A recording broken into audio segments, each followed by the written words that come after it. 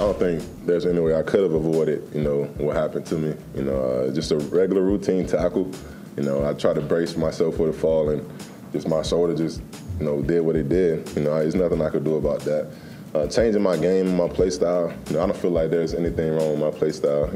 People see me. I'm a big quarterback, so they always think, oh, he wants to run the ball all the time. He wants to be physical, and that's what's going to get him hurt. When that's not the case.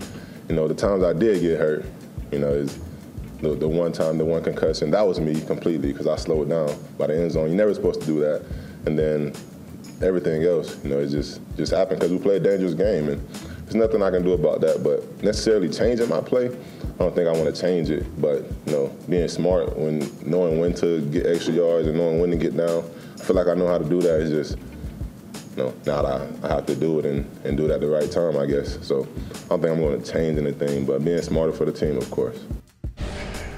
But that's the change. He's getting there. He's getting there. I'm not going to give him a hard time. I'm not going to change my playing style, but I need to be smarter about getting down and getting rid of the ball. That's the point. Don't change the way you play. Change the way the plays end. Get down, get the ball out of bounds, throw the ball away, live to see another day.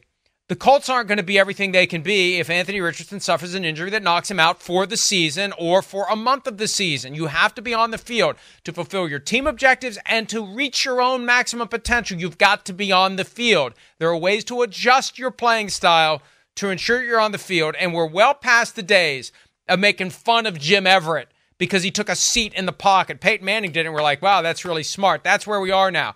Quarterbacks need to find a way to avoid a hit. Every hit you take is that hit that can cause your shoulder to do what it did, and you're out for the rest of the year. Yeah, you got to be smart. There's got to be, you got to learn that, hey, wait, I'm in a vulnerable position right here, or I don't like this spot.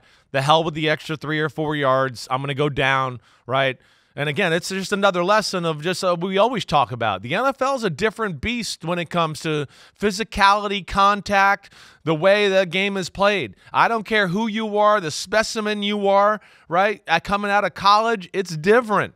It's grown men. They're not out of position much, and they're crazier in the NFL than in college. They are. I've only seen one quarterback that can that's made it playing kind of reckless, and that's Josh Allen so far.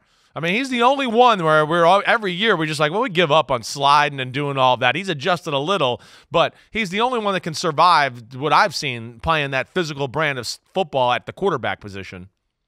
They still don't unleash him as a runner as much as maybe tactical. The fans think they save him should, from himself. Yeah.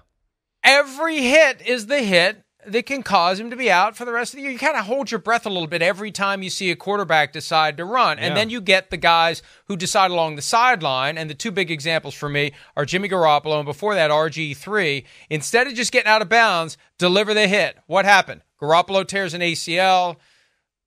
Griffin, in his first game with the Browns, remember it was week 1 against the Eagles. He injured his shoulder or something up in that area, and he was out for a long time. You just get out of bounds and set that stuff aside and go back to the huddle and get to the next snap. Hi, it's Mike Florio. Thanks for watching PFT on YouTube. Hit subscribe for the latest news and analysis from Pro Football Talk.